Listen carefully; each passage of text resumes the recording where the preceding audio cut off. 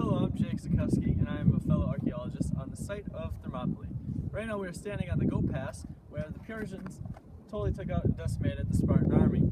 Now, if you'd like to follow me, we have located the spot where the Spartans held off the Persians for as long as possible. Now down this way.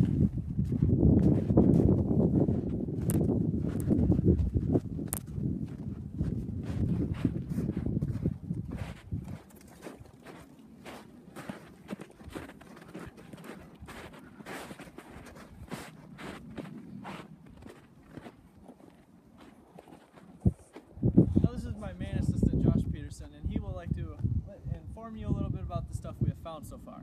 Alright, so my first we found the shield of one of their main pieces of armor they like to have with them on every battle. They would carry this around with them all the time, and it would be a main defense for incoming weapons and strikes from other enemy soldiers.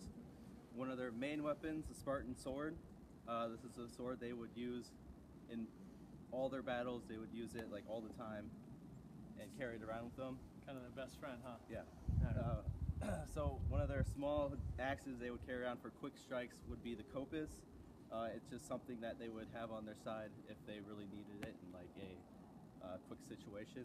And then one of their main formation weapons were the spear, which was it's also called the dory. They would use this behind people that would be carrying the shield, and they would have that over their shoulder as a form of a quick strike to scare off the enemies. So that is some weapons. Quite a gold mine we found, haven't we? Yeah. Alright, well, I'd like to take you up to where we believe we have located Leonidas' last stand. So up this way, please.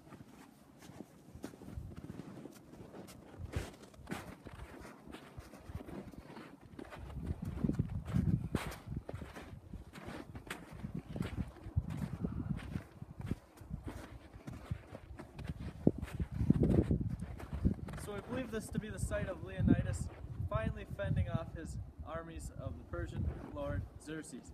We believe this is where they overran and the archers totally decimated what was left of their ranks. So here we believe we have found Leonidas' cloak, or remnants of his cloak. All Spartans had the red, pretty infamous red cloak.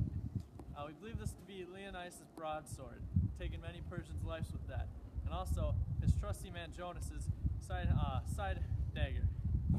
Now, thank you for joining us today at Thermopylae, and see you next time.